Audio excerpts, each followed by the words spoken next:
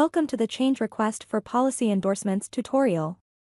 In this tutorial you will learn how to create and verify request for policy endorsements in EZLynx. Change request can come from the carrier, your client via client center and you as the agent on behalf of your client. Change requests are a good way to track and help hold yourself accountable to ensure the endorsement is completed for the insured. Please note, this process is mainly for manual policies but can be used for downloading policies as well. For downloading policies, if there is an exact match between the request and the endorsement, the system will automatically confirm the change and add the premium. If there is an open task, make sure you manually close it once the download comes in. If the endorsement is not an exact match, a management system admin must find and match the policy manually from the unmatched folder. To learn how to work the unmatched folder, please watch Working Unmatched Policy Downloads video. So let's get started by covering carrier change requests first. Carrier change requests are normally because the insured contacted the carrier directly to have a policy change and the carrier just notified you of the update. In this case, you will just need to update the manual policy with the change from the carrier. To do so, navigate to the client's overview page, click on the policy actions icon, hover over service, then click change. Update the change premium and other information on the policy shell, then click change and edit policy to update any policy details. When ready, click save. Once everything is completed, you can send your client an email or text to let them know the endorsement is complete by using the text or email icon to the left. Additionally, if necessary, notify any additional interest of the change and close any open task associated with the change request as well. Next, we will cover how the client center and agency change requests are triggered. After, we will cover the steps on how to service a change request. Client center change requests come from your client via client center. In client center, the insured will click on change request, select the policy, select the type of change, complete the form, then submit.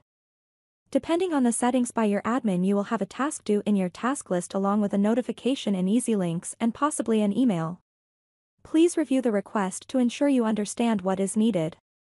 To do so, navigate to the policy and click on History. You will notice policy source set to Client Center for the line item. From here, click on Actions, then Edit.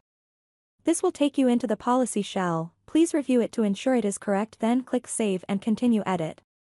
From here, look over the policy change request to ensure everything is up to date, including the change date. If you do not have a clear understanding of the change requested, please reach out to your insured. Next, agency-generated change requests are entered by an agent. This is normally done when you receive a call, email, or the insured comes in and requests a policy change. For example, we will create a change request for adding a new vehicle to a personal auto policy. Navigate to the applicant who needs the change request. From the overview page, click on the policy actions icon. From there, hover over service, then click change request. Please note, you can also find change request on the policy tab using the same actions and on the policy details tab by clicking on actions, then change request. For the change request, ensure the policy info is correct, then enter in the policy change description. Next, click edit change request. This will give you the ability to enter the info that is changing. The system tracks whether is it an addition, removal or change in the policy and will generate this in the Accord change request form.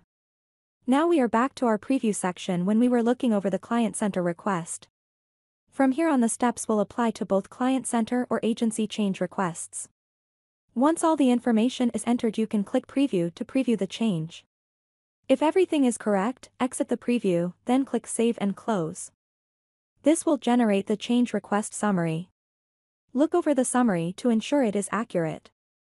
Please note, the change summary form is a custom EZLynx form created to make it easier to see changes. Next, at the top, click Actions.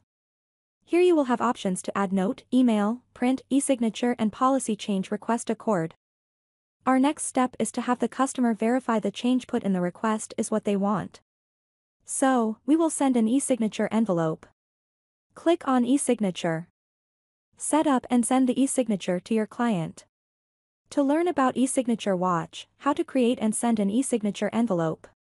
If you do not have e-signature, you can print the change request summary and have the client sign in person or follow your agency recommended verification method. Please note, it is a good idea to add a task and associate it to the policy as a reminder to follow up with the customer for the change. To do so, click the Add Note icon to the top right, enter a title and description. Click the Add Task icon to add a task and set a due date, then enter a reminder and checklist if necessary. Click on the folder icon to associate the task to a policy. To learn more, please watch our Creating Notes, Tasks, and Task Reminders with Agency Workspace video. Please remember that Client Center generated request automatically create a task for the change request. You can find and update that task via your task list to the top right or on the client's overview page in the task box. Now that the customer has confirmed they want the change, it is time for you to bind the endorsement with the carrier by using the carrier website, call or email based on their guidelines and your agency's standard operations.